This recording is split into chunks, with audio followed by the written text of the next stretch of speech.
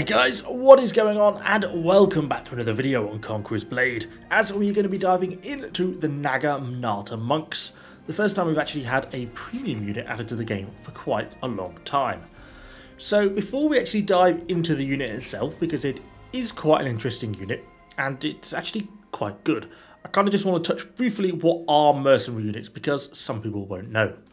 So essentially, mercenary units are ones that are brought for silver or sovereigns. They're essentially sort of paid for units. You get basically this thing called the exemplar unit trait. They basically generate 10% extra hero, unit, XP, and 10% honor.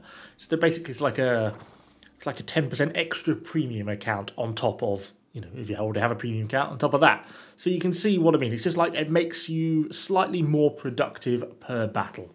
They come fully leveled up, so when you buy these guys, they start off at level 20 and they have the veterancy line fully unlocked. So they're essentially a preset, predefined unit.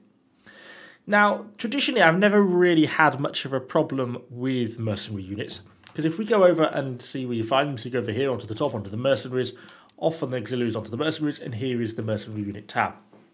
So I've owned previously all of them, and when they were first released, we just got the sea stags, the black dragons, the javelineers, the pikemen, and the archers, and they are pretty much all horrible, including most specifically the death dealers.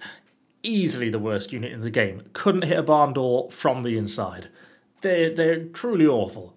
But I was fine with that. They're fine as little fill-in units. They're quite low leadership. You know, occasionally you get them. Then they introduced Martellatori. Okay, Martellatori, obviously not much of a combat unit, but at 30 leadership, plus they get some siege tower pushing buffs, you know, it actually starts to become quite a nice additional unit to drop into your army. And I've probably played the Martellatori more than any other unit in my barracks, because they just always drop into that slot, and they're always giving those little buffs. But now for the first time, they've added the Naginata monks, and they're actually, at tier 3, quite a good unit. And it kind of opens up the question of, you know, should mercenary units like this really be good? Does it start to become a little bit pay to win? And I think we're starting to sort of touch that line or cross over it very slightly with this unit. Anyway, that's kind of my bit on the pay to win side of things. I don't want to tell everyone what to think, so it's kind of up to you, but I just kind of think we're venturing perhaps a little bit close to that line. So I'd be interested to see what you think about that in the comments. Anyway, that aside, let's push on with the unit. So, for me, they are an anti-hero unit, almost in their entirety. They do get really nice base damage. So they're hitting, and I have got quite a few good doctrines on them here, but I'm hitting at over 1900, almost 2000 slashing armor penetration. And that's why they do so much damage to enemy heroes, because they will overpower hero armor. And obviously at tier 3, you know, nothing really can stand up to that level of armor penetration. But they're combining that with a 1700 slashing damage, which just means they really can burst down enemy heroes and to some extent enemy units really quite effectively. They essentially have two abilities. They have a charge ability, standard charge. They charge forwards and do like a running glaive leap, because essentially that's what they are equipped with, this sort of glaive style weapon here. They also have this running strikes, which basically means they stab rather than slash. So they flick over, I believe, at least is my understanding of it, when Running Strikes is active, they flip over to piercing damage, but they essentially get an anti-cavalry element. They do increased damage to cavalry, and they cause a movement speed slowdown to that enemy cavalry unit when they're in this Running Strikes mode. There isn't necessarily that much cavalry at tier 3, so it's kind of hard to really use it effectively. The only cavalry you're really going to be getting is Outriders, and they're normally either riding away from you and throwing javelins in your face, so again, not really all that much potential for anti-cavalry. I still don't think that's really where this unit's skills lie. It's kind of in the anti-hero stuff that makes them nice. And that's really how I've been playing them. Put them up against a unit of prefecture guards, you're really not going to be holding up all that well. But if you can take out the enemy hero before he activates drill mode, then it starts to become a little bit more interesting. So to that end, I've kind of been playing around a little bit with some of these doctrines. Got a few nice things on, things like the unit damage doctrine, really upping not only their damage to units, but it's giving them that 70-point sort of base slashing damage increase. We also got the hero damage doctrine, which is increasing not only damage to heroes, but their base armor penetration statistics. So that's helping get that slashing AP even higher. We've got my little random damage doctrine. I can never quite remember where I got this from. You can't get it anymore. It's from one of the challenges they did a couple of seasons ago. It's really nice because it gives you not only the health, but that base slashing damage increase. A siege fighter doctrine, and of course, just because we want every little ounce of damage we can get, a little bit of increased slashing damage. Not really much for me to tell you on the veterancy line, since it's already pre-leveled and pre-selected, so it's almost irrelevant in this case. So anyway, let's hop into some battles. Let's see what this unit is all about. So here we go then, with our Naginata monks, into a little battle on Reginopolis. So for me, this unit is all about the hero killing. They can kind of deal with units, but not really all that effectively, so I'm kind of trying to be careful with their charges. Anyway, sort of having a bit of a look around at B, but I noticed we've got a few enemies coming up through the very far-hand siege tower. I'm kind of having a bit of a look around there, so I thought maybe there's a little bit of an opportunity for a little bit of baiting to go on here.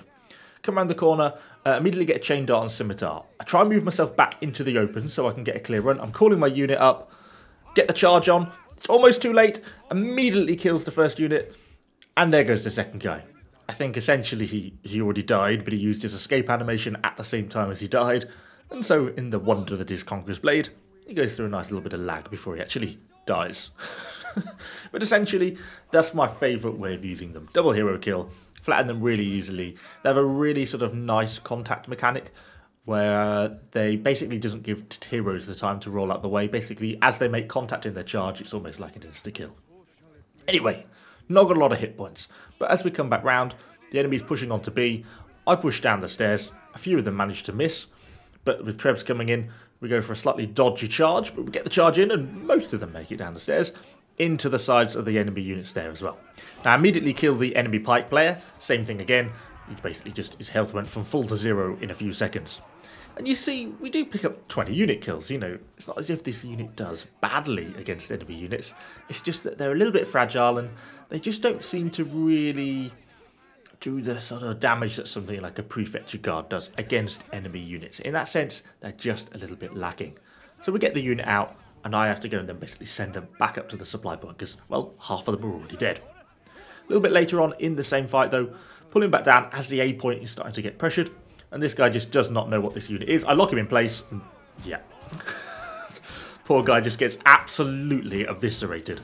That's 4 hero kills. But you can kind of see here the problems with this unit. Even with the enemy hero dead, actually have a fairly hard time against those prefecture guards. Next up, we go on to a little bit of Harbour City. And it's going to have a kind of a similar outcome. Good against heroes, but struggling a little bit against enemy units. I kind of decided it's wiser not to go up against that chain dart scimitar with enemy units turning up. So they've basically captured our supply point at the back side of our base. So I'm kind of flanking around looking for my opportunity to get in. Now the problem with this unit is because they're so fragile against range, particularly with all those knife throwers on the point, and because they're not that effective against enemy units, you know, really looking for the drop to get these hero hits. So that's why I'm just hanging back a little bit with the unit, waiting for my opportunity, kind of deciding when I'm going to want to go. You know, don't quite want to go there, but actually the enemy create the opportunity for me, come around the corner, and that's when I make my move. And he's dead. Doing what it does best. And then as the team pushes in, buff the unit, get them in, and they're just in free attack now, basically, not doing anything specific. They do manage to grab themselves a second hero kill, because they do still hit really hard against enemy heroes. So you can still take them down, but obviously without the charge, they're certainly not as effective. That charge is kind of everything in this unit. As we go on a little bit of a merry chase on this chain dart, and do manage to actually get the kill. This is kind of a little bit of a kill steal there, possibly. But anyway, kill securing, we'll go with that. So, pulling the unit back up, and kind of deciding really where we want to go next. Get the unit back over onto the supply point just to get those few little bits of heals back, because we basically lost nothing there. Grabbed ourselves 2 hero kills, a handful of unit kills. You know, that's really where this unit is excelling. Decide that I'm probably going to want to push back up, sort of onto the main point, although going around the back way, try and see if we can catch some enemies out there, because really I love it when you can catch sort of heroes on their own in sort of isolated situations, kill the hero, and then you can kind of deal with the unit, unless it's prefecture guards in drill mode. But as we pull up, the enemy actually decide that they want to push basically back to exactly the same supply point that we were just on, and this is where you'll see I start to make a couple of misplays. So the enemy starts to push up there. Initially I'm kind of interested. A couple of enemy heroes looking relatively isolated. It's kind of interesting. But actually, as more units start to turn up, I'm less keen on a frontal fight with enemy units. I kind of have a look and decide, I'd rather not. So I pull away to the right, but actually the enemy takes that as the opportunity to engage. Good move on their part, so I have to turn and take that fight. We do get the full charge off into them and almost kill that poleaxe. I try and lock him down, get in with the damage, but look, the prefecture guards have already completely killed my unit. And what, is a couple of seconds?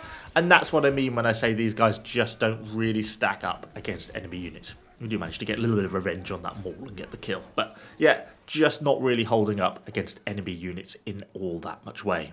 And so that really sums up these monks, really. A really fun unit to play, particularly fun for baiting out enemy heroes. That's, for me, where I have the most enjoyment with them. It struggles a little bit against units. It'll be interesting to see how they now play in at tier 4. Obviously, this was recorded in tier 3. Yes, we are extremely late in getting this video out. Apologies for that. But anyway, hopefully you've enjoyed it late nonetheless. Thanks for watching, guys, and I'll see you all on the next one.